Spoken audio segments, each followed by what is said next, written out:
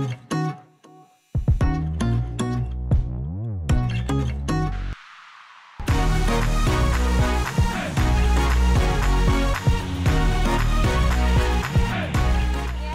Allie, and today I'm anchoring for the first time with my brother, Aiden.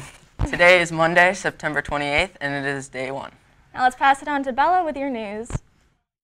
A brush fire in Napa County, California that started overnight, according to locals, has now added another 1,500 acres to the 2,500 it had already burned through and is forcing a countywide evacuation. Reporters say the hospitals are now being evacuated due to the fires, and patients are being transferred and airlifted to the nearest safe hospital. Local investigators have now placed a total of 7,000 people under evacuation notice due to the glass fire. Though it is still being investigated, the fire supposedly started on a 20-acre farm around 3:50 a.m. on a Sunday night.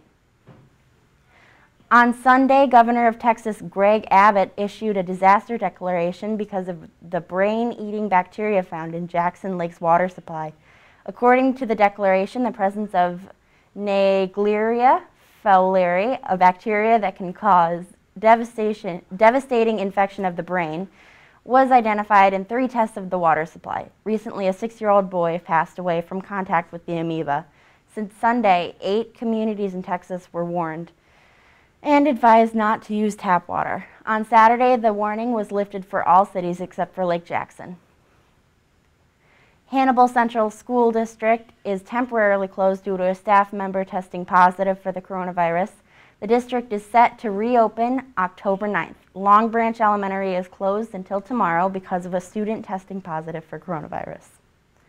Fayetteville Elementary will now be closed through the end of this week as 5 more staff members have tested positive for coronavirus over the weekend, bringing the total up to 7. Please stand for the Pledge of Allegiance. I pledge allegiance to the flag of the United States of America and to the republic for which it stands, one nation under God, indivisible, with liberty and justice for all. Theater happens here at ESM. Spartan Stage will have its first virtual meeting on Wednesday, September 30th at 3:30 p.m.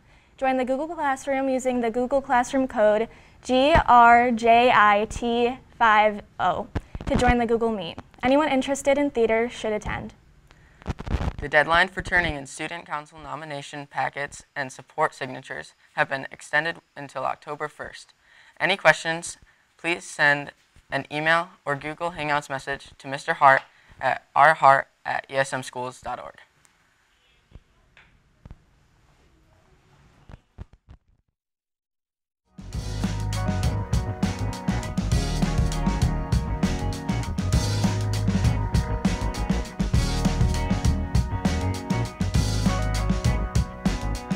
High temperatures are continuing today with some breeze and a few spotty showers in the morning.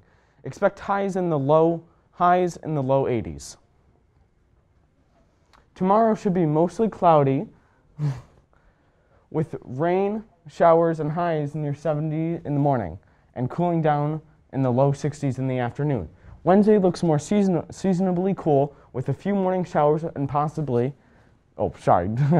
morning showers possible and a high in the mid-60s. Thursday and Friday will be cooler with few showers and highs near 60. The weekend looks a little more chilly with fall temperatures in the 50s. I'm Grayson with your weather.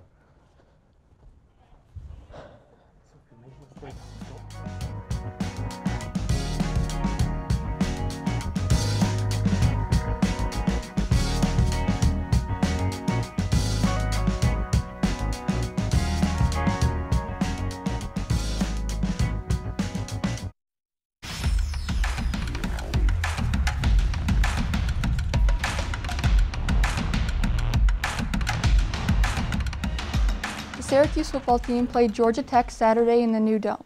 Syracuse beat Georgia Tech 37-20. Syracuse plays next Saturday against Duke. The Green Bay Packers stayed undefeated after their 37-30 win against the New Orleans Saints. Despite the loss, Saints running back Alvin Kamara had an amazing game, having a total of 197 yards and 2 touchdowns. Another notable NFL moment was the Pittsburgh-Houston game. All 3 Watt brothers, JJ, TJ, and Derek, played against each other with TJ, Derek, and the Steelers coming out on top. The Miami Heat beat the Celtics last night 125-113 to win the series 4-2. The Heat were led in points by Bam Adebayo with 32 to win the Eastern Conference Finals.